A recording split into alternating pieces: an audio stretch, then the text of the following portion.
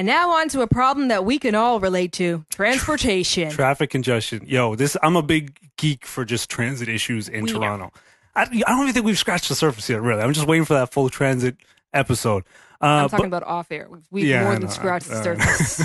But anyways, what's been in the news this week in Toronto, but it definitely applies to a lot of places, is the notion of putting road tolls in to help solve the congestion problem by paying for public transit expansion. What do you think, Shan? Do you think that's a good idea? I think it's an absolutely fantastic idea. I think that first of all, I'm a very proactive taxpayer. I enjoy paying taxes. I enjoy paying parking tickets, for that matter of fact, because I know when that gets recycled. Parking tickets. That's bullshit. I love I don't care. I know where the money is going, and I appreciate that. I love the LCBO. I don't want it to become privatized. I like anything. You don't drink.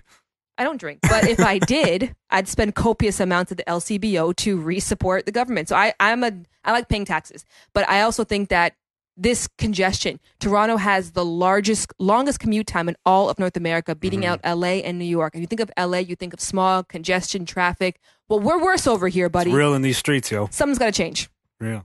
I don't know. See, here's my problem. I think road tolls are not a bad thing, but I think the language is, if you present road tolls as a solution to needing more subway systems, you create a problem.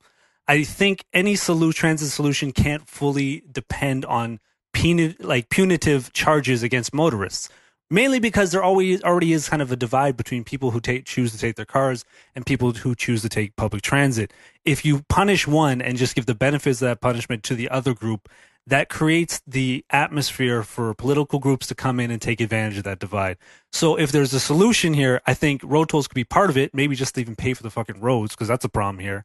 But that can't be the total solution. That has to be just a small fraction of the overall. All right, but check this out, though. You don't have to make it something that crosses a divide, because solving the transit problem is something that affects motorists as well, too. When we think of the fact that we can now subsidize transit, so we have, I don't know, like not the worst, shittiest transit system of all time, of all major cities. Like, it's ridiculous if you compare us to other cities. If we can improve that, we're improving congestion, we're improving traffic. So maybe you'll have to pay a road toll of $1 or $2 each time, but you're saving 20% in fuel per annum. So how is that not a win-win for everybody?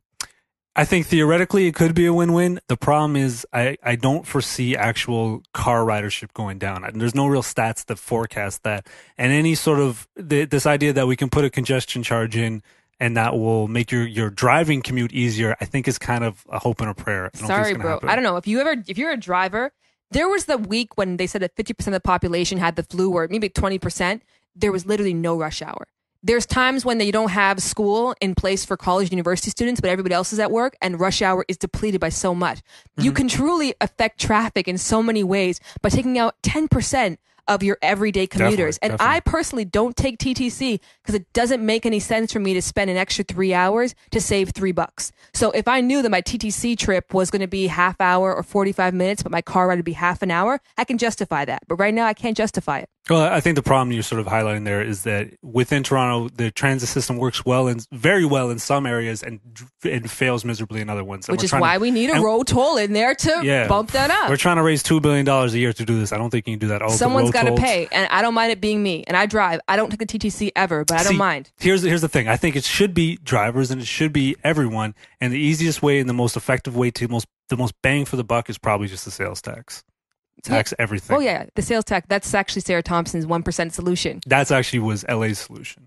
Okay, well, give her some shine. Okay. Big ups to Sarah. All right. All right. Here's a question for you. Do white journalists hog technology? Does Pitchfork have a race problem, or does Chaos just have a sentence structure problem? And stay tuned for a recent study that proves once and for all that pot, although natural, is in fact awful.